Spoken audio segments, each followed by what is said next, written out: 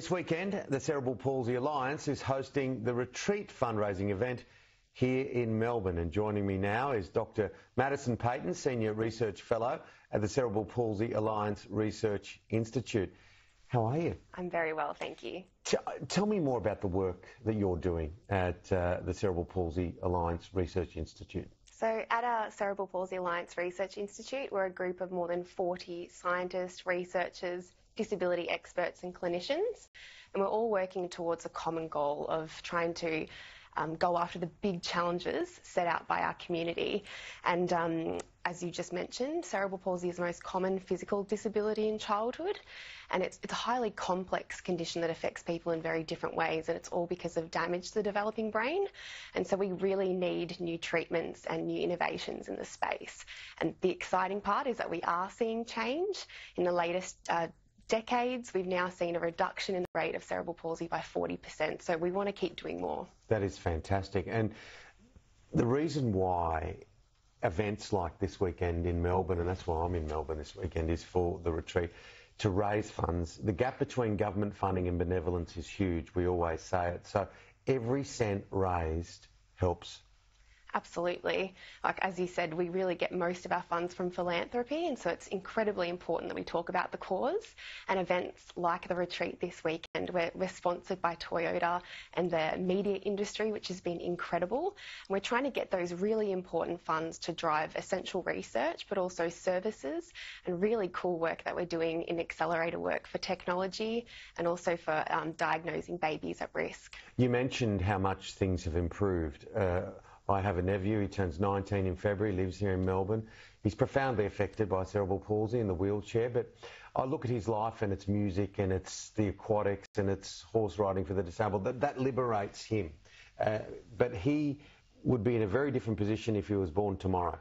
Yeah, that's right. I was just talking to a colleague the other day and they were saying that back in 2005, which is when the Research Institute was founded, there really just wasn't any research going on. So the fact that we've been able to, I guess, shine a light on this important area has moved so many people into this field, researchers like myself, but also we're talking about it more and we're seeing the severity go down in cerebral palsy. So it means like people like me can innovate and drive new treatments and hopefully raise funds for essential human research as well. And it allows colleagues of yours like Dr. Nadia Badwadi to identify early, and that can be everything, can't it? Absolutely. And as you said, I think that reduction in the rate by 40% is really driven by the fact we've been able to collaborate and really care for pregnant mothers and their babies just that little bit better in the early stages of life and then all the way through those critical parts of development.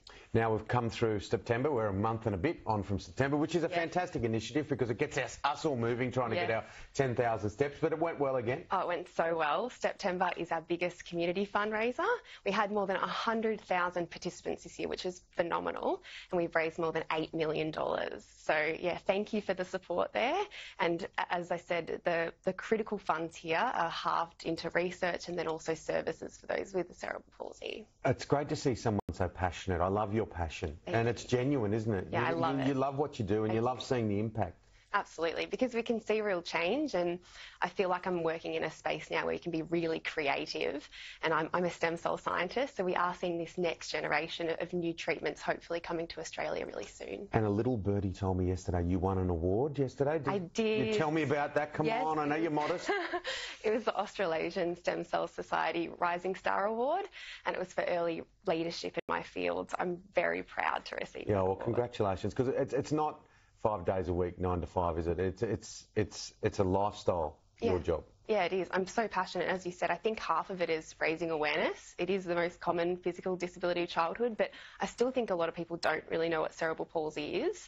So I think if they did know, they would be doing a lot more, and there's so much more we can be doing, particularly in fundraising. Just finally, how important is it for able-bodied people to understand and try to understand those that are affected by things like cerebral palsy? Oh, it's so important because we can't do anything as individuals and we've got to collaborate, and we're living in a world that is so diverse and it includes people with disability, so we're all in it together and we've got to do better for everyone. Absolutely. You've nailed it this morning, as you always do. Dr. Madison Paton, thank you so much. Appreciate it.